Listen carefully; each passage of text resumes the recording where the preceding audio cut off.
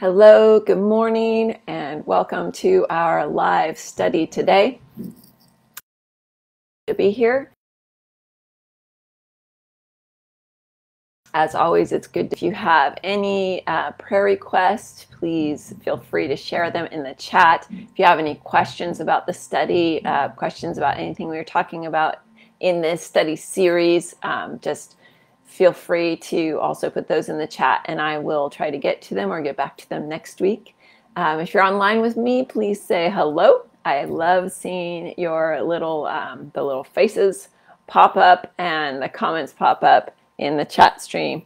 So today we are talking about Revelation chapters 6 and 7, the seals and the sealed. I'm very excited about this study. And when you read through it just on your own, sometimes it sounds kind of crazy, but when you actually start getting into it, there's so much good news in here. I mean, you read it on the surface, it doesn't necessarily sound good, but it is full. It's just rich with God's love and grace. So we're going to dig into that, and I'll just start with a word of prayer. Dear Father in heaven, thank you for this opportunity to study together, study online. I pray for anyone tuning in today, tuning in now, or watching this later. I pray that you will open their hearts and minds, and mine as well. Lead this study by your grace and by your wisdom. May we see a bigger picture of you and who we are in you and how much you love us. So bless this study with your presence. In your name, Jesus, we pray. Amen. All right, so here we go. We're going to look at Revelation chapter 6.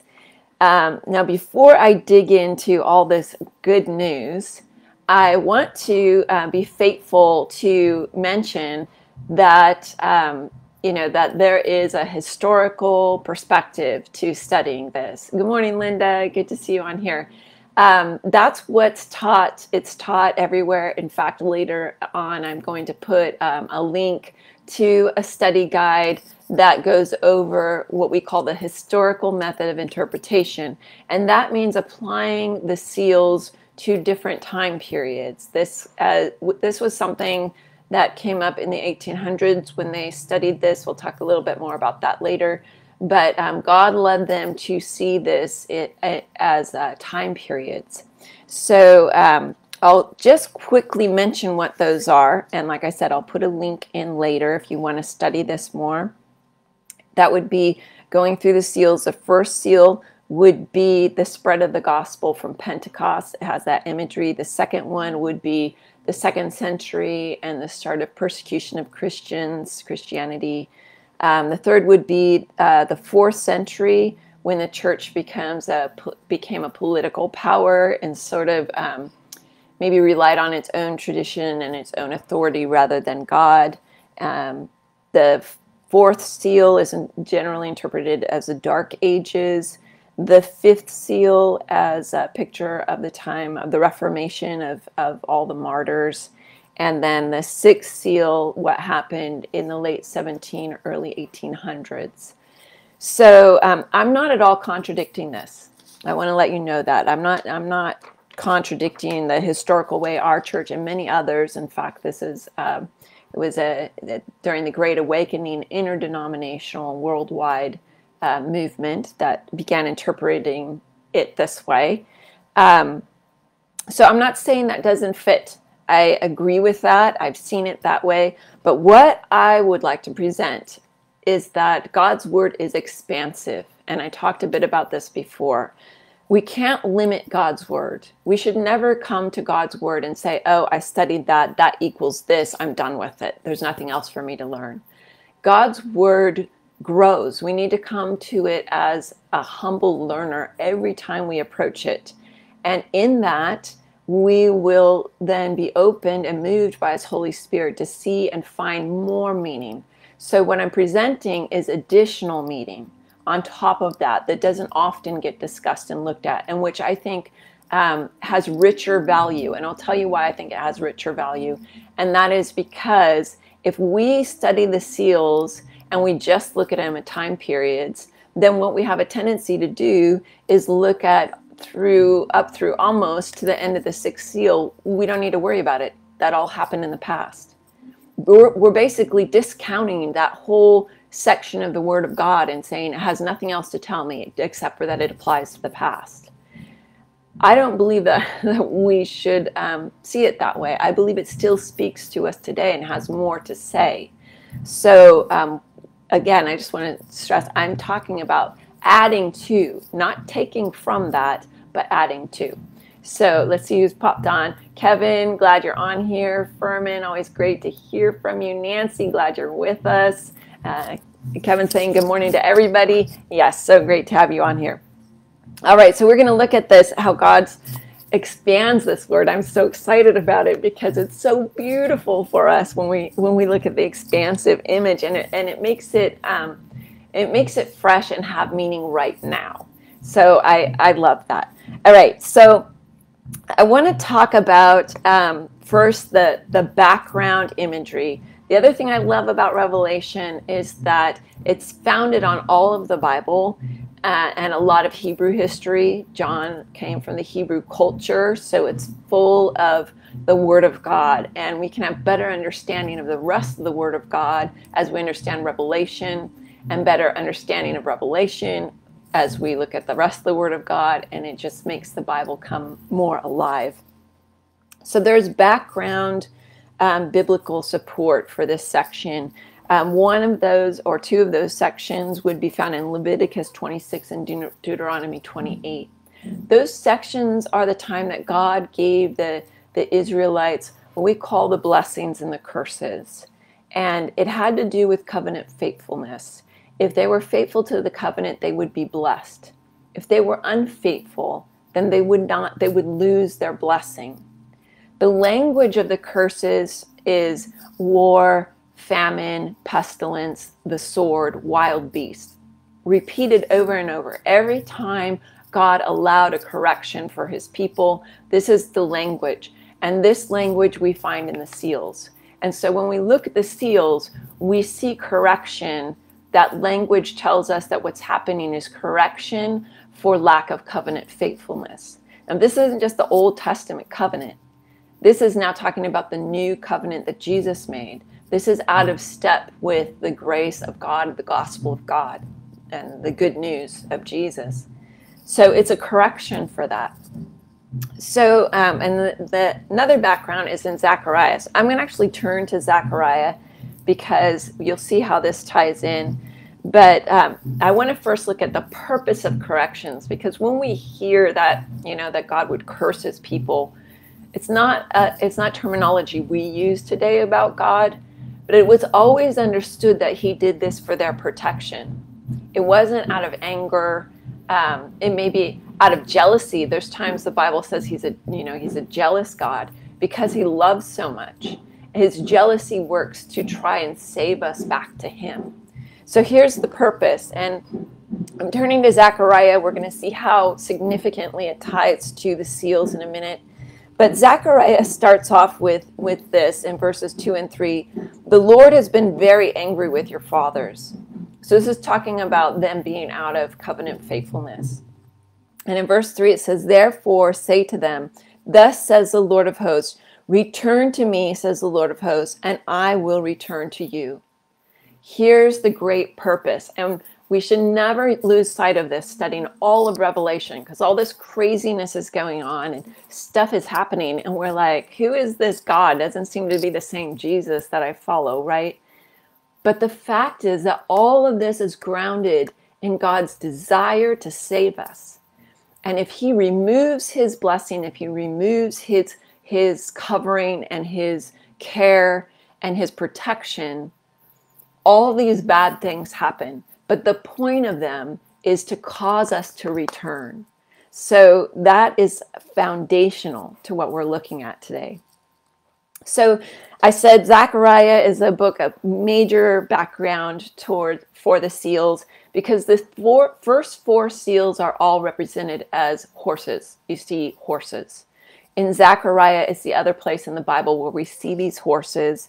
It says in verse 8, I saw by night, and behold, a man riding on a red horse, and it stood among the myrtle trees. in the hollow, and behind him were horses, red, sorrel, and white. So we're seeing these different colored horses. He asks who they are. In verse 10, the man in the myrtle tree says to him, "These are the ones whom the Lord has sent to walk to and fro through the earth." So it's representative, something that God sends out into all the earth. So we see that going on here. I'm going to flip over to Zechariah chapter 6, where we see more of these horses and stuff.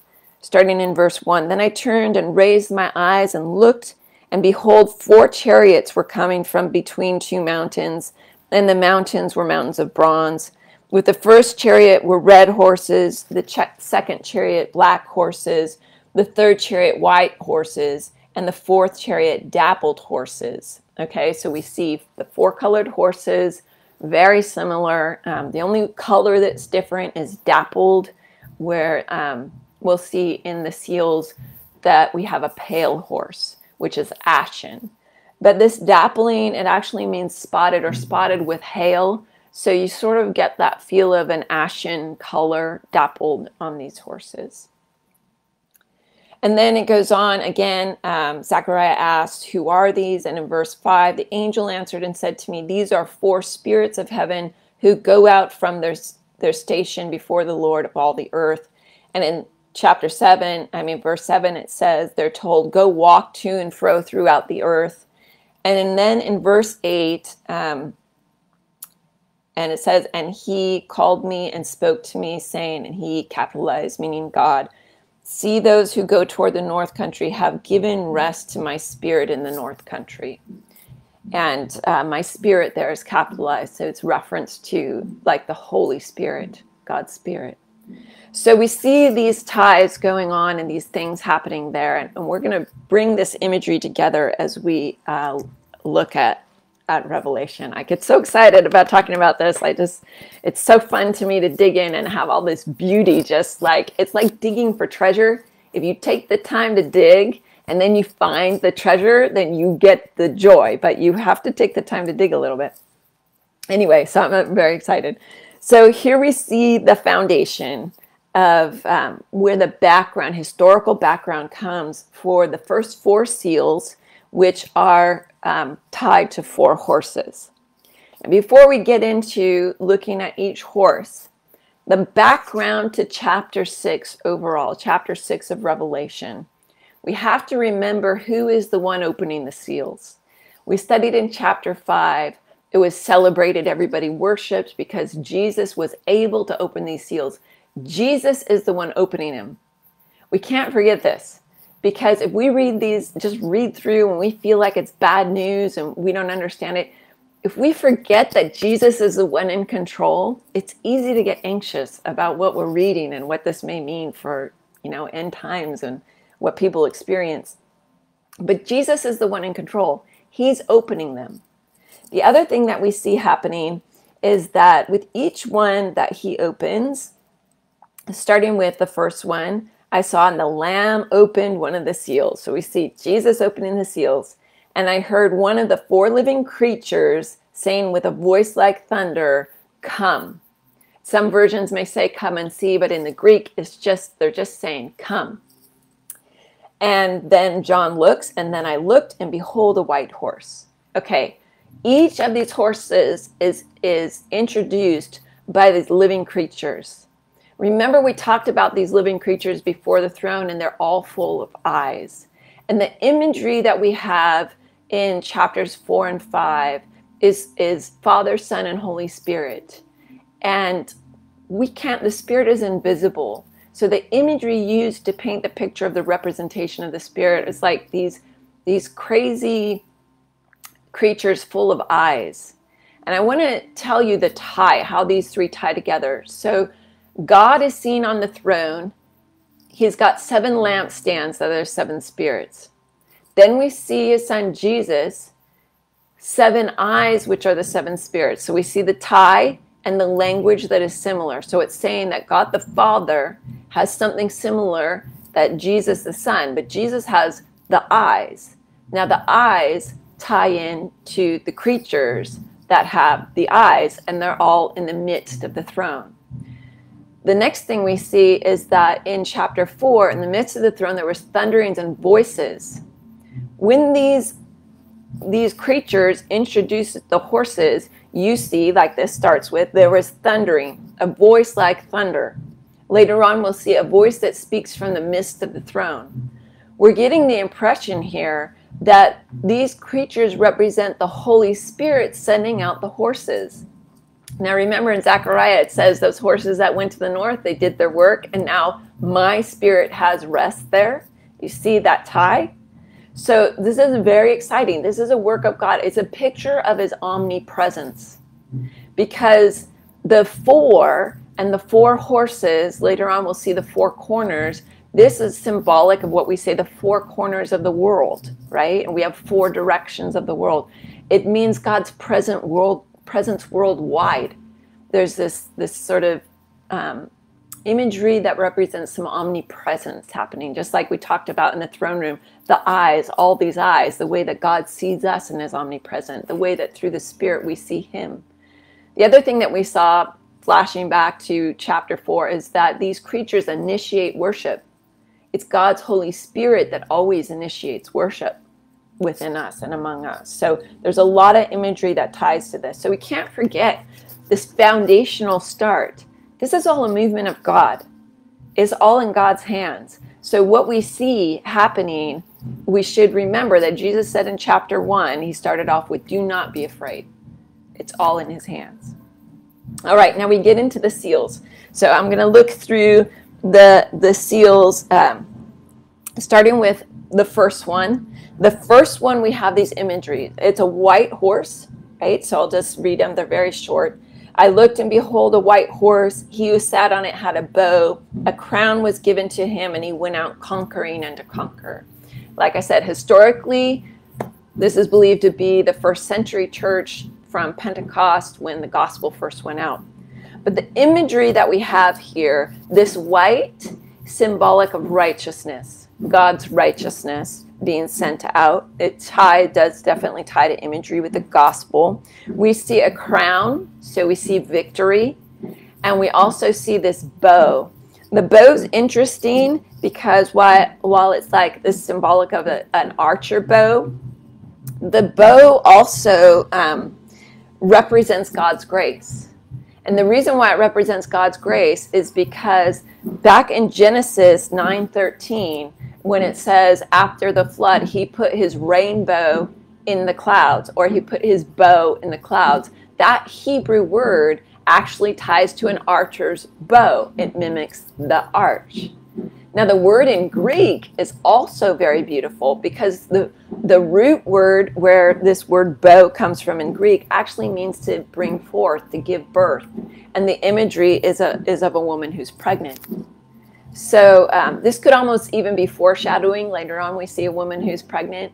But while it's an archer's bow, it has a lot of background and tie to grace. So we see this first horse, we see such good news. This horse is going out into all the earth, right? So all four of them, we see these things going on, and they still exist and are still being spread and going out and doing their work in the earth. Now we come to the second one.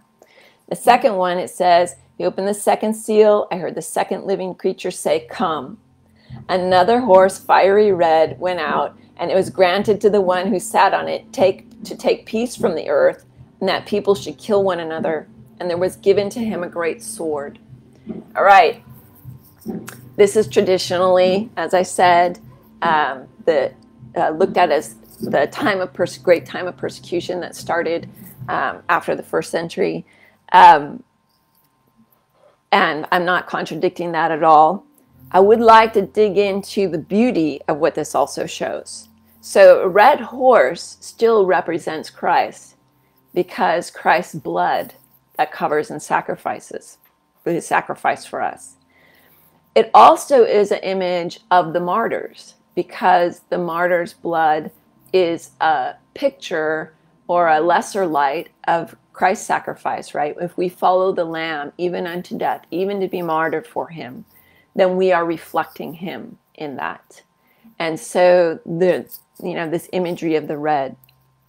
But I want to look at the verse in Matthew 10:34, because in Matthew 10:34, Jesus said, "I did not come to bring peace, but a sword." So sometimes we think, oh, the first one like relates to Jesus, the second one, not so much, right? No, it still is. Jesus is still opening it. He still is the one who comes not to bring peace but a sword. He said it himself. He said that people will turn against one another, right? He taught this. And that sword that is used in here, that word sword, actually means a dagger. That dagger is used for sacrifice. It's a sacrificial dagger. So what Jesus is saying is that what I'm teaching isn't going to bring peace right now.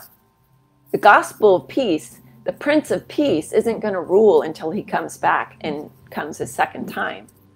What he says is going to happen is there's going to be division because of it. And he gives this imagery that we will be persecuted, right? And this is what we're seeing. And this also has continued. It didn't wait until Pentecost, right? John was martyred. John the Baptist was martyred before Pentecost. So this sword has been ongoing throughout time and continues to go throughout time. But the good news is that this is still a representation of Jesus. And it is to associate himself with those who are persecuted. If you are being persecuted, know that Jesus understands that. He understands what it means to be the sacrificial lamb. He's the one opening the seal. So it's actually a lot of encouragement that's happening. And this horse goes out to the earth. All right, so then we come to the third seal. When he opened the third seal, I heard the third living creature say, "Come." So I looked, and behold, a black horse, and he who sat on it had a pair of scales in his hand. And I heard a voice in the midst of the four living creatures. Remember, I told you, 4 living creatures in the midst of the throne, voices and thunderings from the throne. It says, "A quart of wheat for a denarius, and 3 quarts of barley for a denarius, and do not harm the oil and the wine." Now, usually this is tied historically to the start of the Dark Ages, when the church came into power and started to sort of suppress light by overlaying it with tradition, and also, times of famine. That's tradition. Like I said, I'm just adding to it.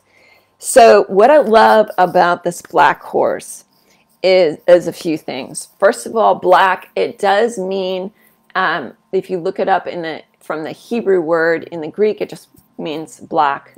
In the Hebrew, the word used for that means dusky. It means the dawn before the sun rises. It means dim. There's not enough light in it, right? And so we get a picture of sort of a famine of God's word, so to speak, a famine of the light of his truth. And the scales, we also get a picture of judgment. And it can bring us back to Daniel chapter 5, verse 27, where, if you know that story, we call it the writing on the wall, and a hand came and wrote on the wall. And it says that one of the words meant, "You've been weighed and found wanting." You've been weighed in the balance and found wanting. In fact, today scales are still used for justice. Weighed in the balance and found wanting. So what's happening is we see there may be a darkness of light, darkness, a lack of light going on. But what's going out through the world is one that weighs and judges and checks. And there's this beautiful picture that also comes out of it. First, starting back with the word black, that word dusky, it's used to describe the bride of Solomon in the Song of Solomon. The Song of Solomon is about God's love for his people. And the bride is dark but lovely. And this is such a beautiful picture for us, because it's saying like a picture of God's love. We don't always get it right. We live in dimness, but we are lovely to him. We are beautiful to him, so much so that, he is charging out to save us and to provide. And in this horse, we actually see images of provision for us in the time of dimness and time of darkness.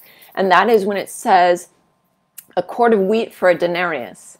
A denarius was a day's wage. A quart of wheat was enough food for one person for one day. Then it says 3 quarts of barley for a denarius. That would be enough food of lesser quality food, considered lesser quality, but to feed a small family. So basically what this is saying, when we say the prayer, give us this day our daily bread, God is saying for every day that you seek, for that day provision is made. For you seek him personally, what you need will be provided. It may be a dark world, but you will never go hungry spiritually. This is good news. Oh my goodness, don't you just see? If we just count this as something that happened historically and we don't open our hearts to learn more from it, we would miss this great encouragement, no matter how dark the world is. When we invest one day in seeking the Lord, seek him first, right? And all these things shall be added to you. Seek him first. He will give us our daily bread. Such good news. So that's the wheat for one person. What about the barley? There's only a handful of times that barley is mentioned in the New Testament, here and also at the feeding of the thousands. So when the loaves and the fish were brought to Jesus, those were barley loaves. And so the other picture that we get here is not only will you have food for the day, but if you seek God, you can have enough food to share. You can have enough food to share his grace with others. Isn't this gorgeous? I love this. It's encouraging. It shouldn't be a thing of fear. In this darkness, God has provision for us. So, and then it goes on, do not harm the oil and the wine, which are these great imageries of deep spiritual blessing. The oil of the Holy Spirit, deep connectivity to God, and the wine, the image of the blood of Jesus, as we celebrate, communion, that his blood that's shed for us. And also an image of the wine, which is used as an image of doctrine of truth, of what we teach. So these won't be harmed. We will still have them if we're seeking them daily. So beautiful, beautiful picture there. The other thing I'd like to share here is that these seals mimic sort of an idea of the plagues that happened and fell on Egypt. Now, the first 3 plagues fell on everybody, including Israel. And that ties us back to what we talked about in Deuteronomy, the blessings and the curses. All have sinned and fallen short. All of us have to have some form of correction at some time. God gives us these corrections to guide us back to him. So we feel the pains of this world, but we feel them less. We feel them less because the plague of darkness that landed on Egypt, in Goshen, where the Israelites were, they still had light. So what this is saying, basically, there is darkness, but there's still food for you.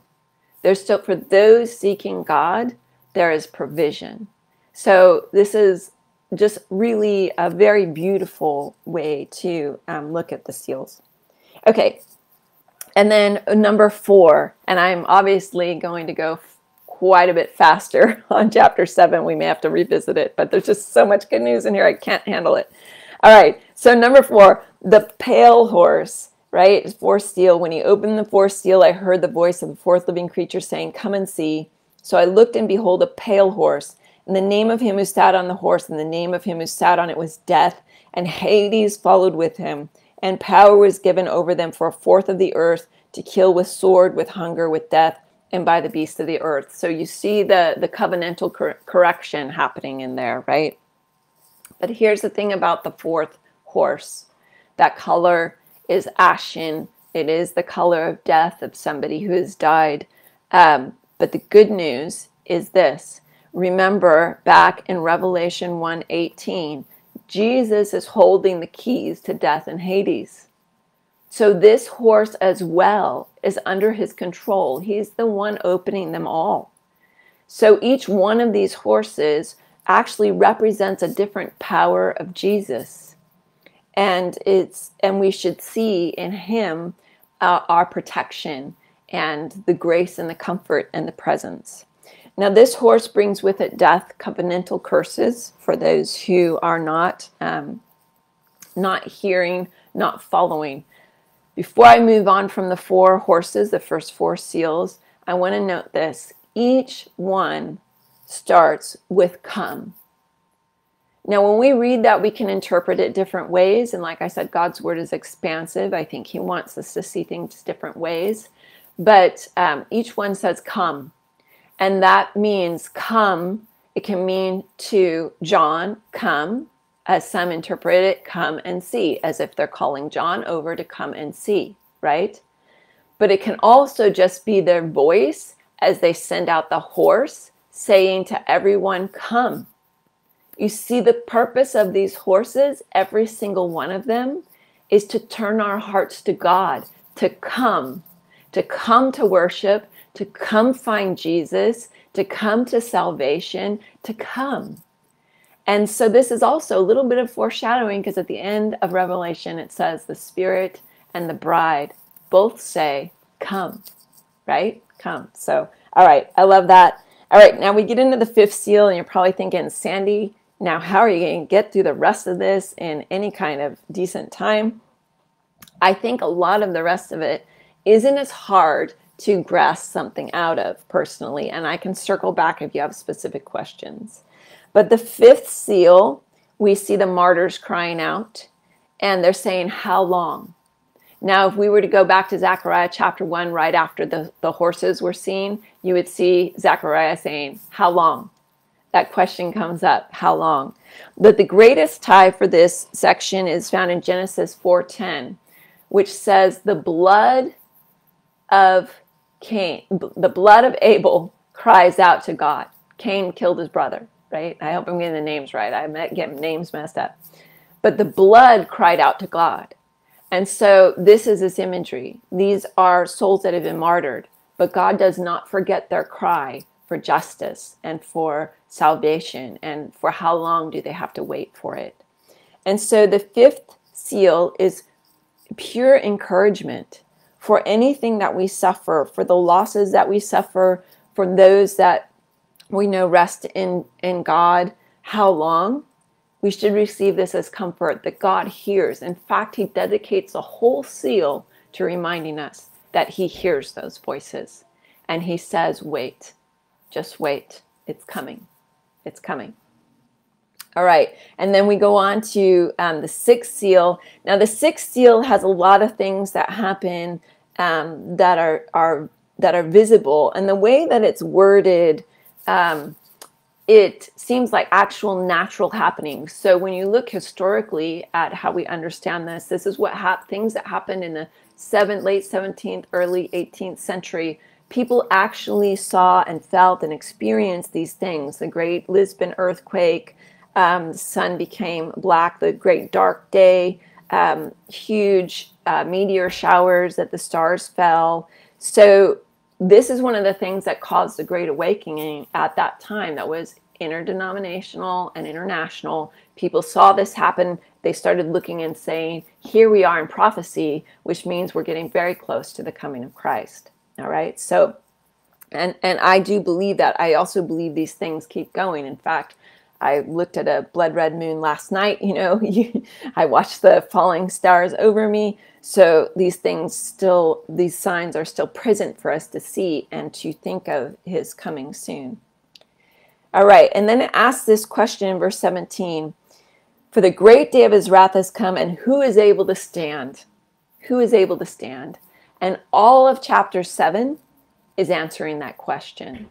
This happens a lot through Revelation. We'll see it happening where not only where one thing is said, I heard this and I turned and saw that, but also we see this going on in the world, things happening things falling on, in this part we've seen on all people, but in some ways especially on those who don't follow God. And then what happens is you turn and you see what's happening with God's people. So there's sort of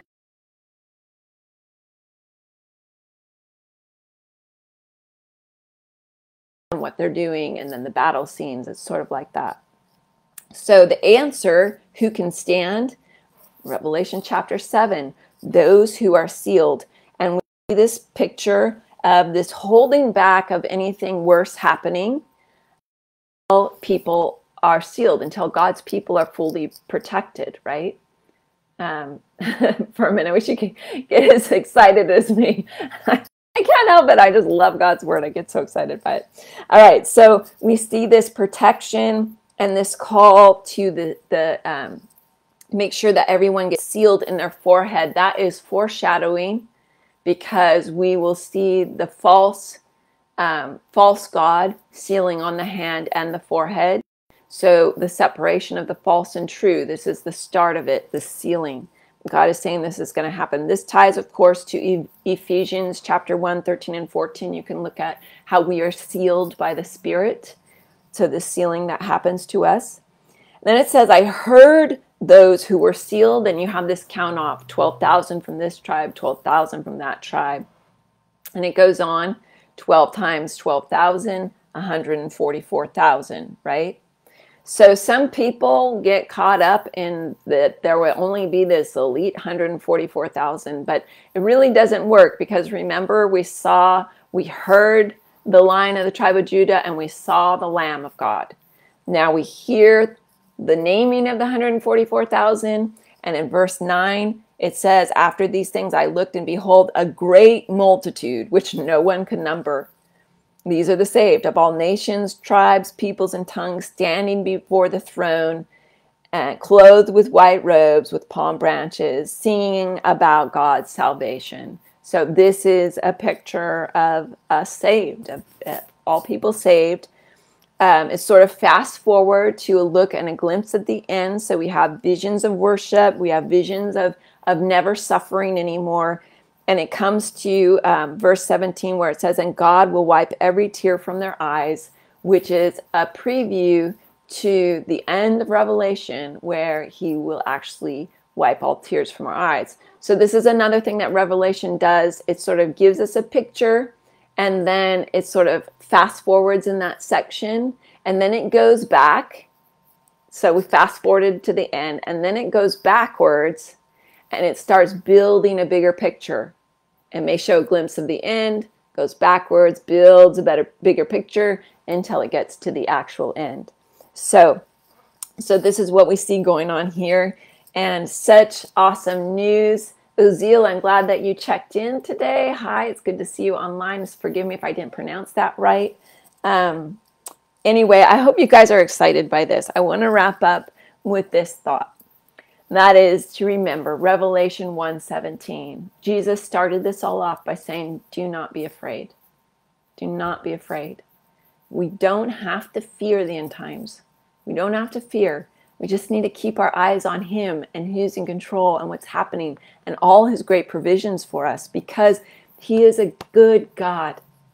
And his goal is not to judge and kill and slaughter. His goal is to say, come, to find salvation in him. This is his heart. His word says it's his will that not one should be lost, but all should come to the knowledge of him. All should be saved. So all of this is about his desire to save us. And then to remember that there is so much truth and comfort here. He is the one that says, be patient. If you're suffering, the darkness of this world is hard, be encouraged that I have the food you need. If you're hurting, if you're grieving, if you're asking how long, be encouraged. I hear you. I see you. I know the loved ones that you miss. I miss them as you do. I still hear their voices. God gives us all this love. He says, be encouraged, because I have the victory and the crown. I am the one who's in control of the white horse, the red horse, the black horse, the pale horse. I hear the cries, and I have a robe of victory for you. So all we have to do is come. That's all we have to do. Come. So such great news in this section. Next week, we will move on. Again, if you have any questions, anything I didn't cover deep enough, feel free to put them in the chat. I will address them and circle back to them. And yeah, I just hope that this really encouraged you and opened your heart and mind. Like I said, I will put the link to the historic teachings because I am not diminishing them. I am adding to them. It's very important to keep in mind. All right, Kevin, your talks and teachings help remove a lot of my fear and anger. Amen. I'm so glad, Kevin. That's what the effect that it should have. That's the effect that studying Revelation absolutely should have on us, because it creates us to be more in his image. So let's pray. Dear Father in heaven, thank you so much for the good news of your word. Even when it looks like bad news, you have so much good news for us because you are a good Father, a good Savior, a good Lord. And this is why in chapter 7, it all circles back to worshiping you, praising you for your salvation, for your provision, for your grace, for your comfort, for your constant presence. And we praise you, Father, Son, and Holy Spirit. We welcome you into our heart and our life, and we pray that you keep us humble as we come before your word, that we can always be encouraged with new thoughts and insights to comfort our hearts and souls in the times that we live in. So bless everybody throughout this week, Lord, and watch over us, keep us safe until we come back together again to study next week. In your name, Jesus, I pray. Amen. All right, everybody. Nancy, I'm glad that you're enjoying the study as well. I invite you to join us online at 11 o'clock. We have a special guest speaker at Sunnyvale today. It is Pastor Dan Stearns. He is the new conference president for Central California Conference. So we are so thankful to have him here today. We are so thankful and blessed to have his daughter, Danessa Stearns, who leads worship for us.